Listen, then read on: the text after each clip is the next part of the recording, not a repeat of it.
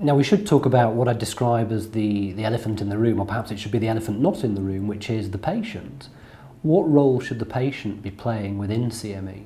That's a really good question, and I'm guessing that you asked that because you saw the talk that I gave in Maastricht last year.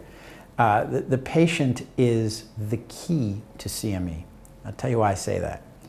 Most CME in the past has been around a topic, a diagnosis, a treatment, or a condition.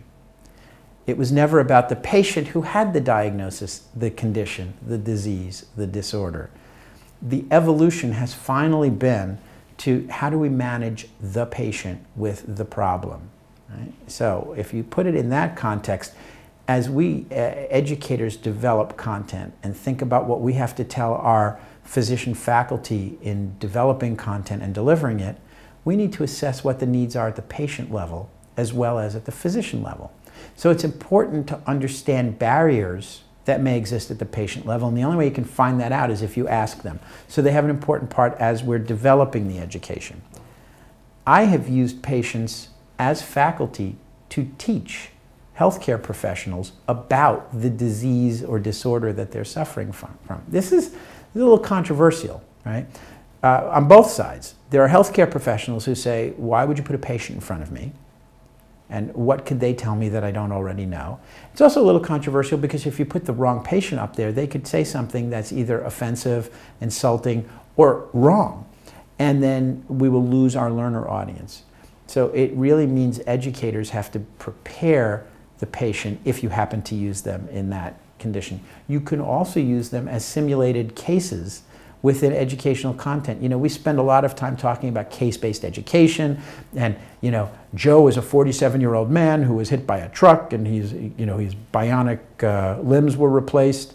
Well, why don't we really bring in someone who had that happen and use it as a real case and use it and dissect it and let people learn from real scenarios. So there's lots of different things we can do with patients in medical education if we're brave enough and we find the right patients. Now, when we talk about the patient, outside the US, pharma might push back and say, well, there's regulations, we can't promote to patients, we can't get them involved.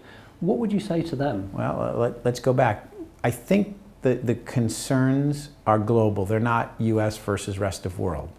What I would say, though, is it's not about the pharma company, because if this is CME and it's independent, it's in the hands of the organizers, of the CME provider, the accrediting body. So outside the US, we often have to go to an accrediting body, whether it's a Royal College here in the UK or if it's the EAC-CME. So everything has to fit the guidelines that the educators have to follow. It's free from the bonds that really hold pharma, because pharma's not developing it. If it's done right and it's done independently by an educational provider, then it's up to them to make sure that the appropriate guidelines are followed, and it's not pharma involving a patient.